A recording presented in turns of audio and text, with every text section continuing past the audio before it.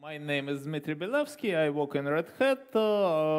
I'm principal software engineer and maintain such packages as OpenSSL, OpenSSH, and some minor ones. I also am involved in OpenSSL technical committee. It's a team of people who determines the technical perspective of OpenSSL development. And my current work in Red Hat is related to so-called post-quantum transition. First, let me remind why do we need post-quantum transition at all? Well, there is a wide consensus that traditional cryptography will be completely broken when quantum computer happen to be invented and work successfully. Nobody knows what will be before quantum computers, called fusion, superconductivity, and many other things. All they will happen in nearest 20 years for almost half a century. Well, if they are invented, if quantum computers are invented, it means that, for example, pre-recorded sessions can be deciphered and all the secret transmitted currently becomes available. And there are worldwide trends to design new quantum resistant cryptography algorithms, post-quantum algorithms. These terms are basically synonyms. And the transition is inevitable. So there are several sources of standards that are relevant for post-quantum algorithms. First, the most important is NIST, American Standard Institute, that has chosen several algorithms to be standardized and widely used. Then IETF is going to standardize using these algorithms in protocols. So there are several working groups working on it. For hardware such as HSM, tokens, and so on and so forth, the relevant source of standard is OASIS group. Currently we get in a quite strange situation. We don't know why do we have to trust the freshly developed standards, right? Well, classical cryptography, as I mentioned, is expected to be broken. And new schemas, well, we really can't trust it until proper evaluation. For example, one of set of algorithms, security is again a based, which was expected to be quantum protected, but it was broken using classical math. Though it was on the third round of NIST competition. And most of post-quantum solutions introducing now will be so-called hybrid solutions when we use together post-quantum algorithms and classical cryptography and hope that they will not be broken simultaneously. Okay, when we introduce new algorithms, we will definitely have problems. So first, classical set of problems is compatibility problems. There will be implementation differences, implementation bugs, and so on and so forth. Then you have a lot of hardware that will not properly recognize the new algorithms, middle boxes, and so on and so forth. Again, let me remind that, for example, design of TLS 1.3 protocol was significantly reworked when it was found out that middle box effectively block a lot of traffic because, well, we don't know what the traffic, let's block it. And what is most important, that post-quantum algorithms have big key sizes. For example, if RSA keys with 3K bits have, well, less than 400 bytes, both signature and the key, Well, for example, for the lithium, as you see, it's more than 1 kilobyte per key and more than 2 kilobytes per signature. And well, it's not the highest size of signature. It's not the highest level of security. So you should be prepared to the bigger sizes.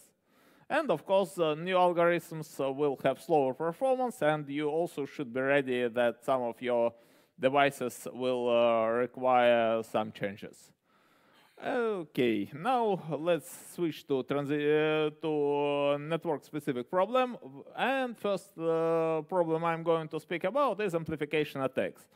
Right, as I mentioned, we have bigger certificates, bigger keys, and so UDP-based protocols such as QUIC will generate a bigger response to their request. Well, okay, in theory, QUIC specification implies that you should not send us more than 3 times bigger response to request, but in practice it causes extra communication, and nobody implements this limitation. So it means that servers, that QUIC servers become very suitable for amplification attacks using post-quantum cryptography. And the estimation, I don't remember exact values, I think 20 to 50 coefficient of amplification. DTLS does not have a DTLS protocol, also UDP-based, does not have a requirement.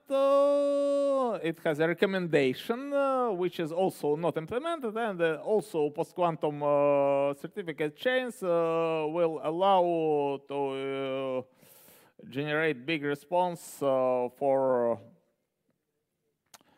relatively small requests. The next problem traditional to networks is congestion. So the evolution of congestion window is that started from 1 to 10 maximum segment size, and now CDNs often provide bigger segment size, bigger congestion window, but again, for post-quantum certificates, and especially for certificates chains, it will not be enough, and it also will cause slowdown. It can be partially resolved by, for example, caching intermediate certificates, but we can't say it's a universal solution. Also, DTLS does not care about congestion. QUIC has its own congestion specification, and well, it will also interfere with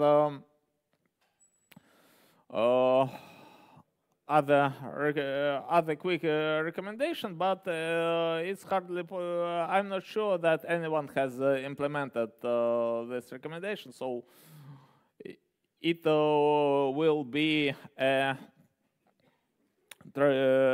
requires extra research. And a separate slide is dedicated to my beloved protocol DNSSEC. It's all-in-one shoot in your leg protocol. So again, we still have a big potential for amplification attack, because small requests generate large response, and also post-quantum algorithms currently going to be standardized don't imply very big record signature, which does not fit one UDP packet. eDNSO is also not a solution, and there is already a proposal to may to split signatures into several packets, but it requires to make DNS server stateful, which, well, is really not an option. And also extra research is needed. Okay, now when I told about the upcoming risks, let me say that our Fedora distribution has already included several post-quantum algorithms. We use libqs for, and well, you can install Fedora for free and use it for your post-quantum experiments if you want. We have not latest version in the Fedora 39, the stable version, but we expect to update Fedora Rawhide, the development version, to the newest versions relatively soon.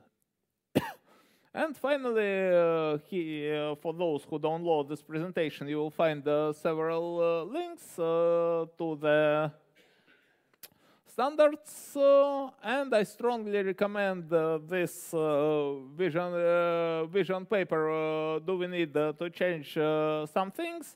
I heavily related on this paper to preparing this presentation, and for real network engineers, I'm not a network engineer, I think it's a must to read this paper and to be well prepared. Also, I recommend the IETF document, IETF draft research agenda for post-quantum DNSSEC, which covers several aspects of post-quantum cryptography affecting DNSSEC. Thank you very much. Feel free to ask questions.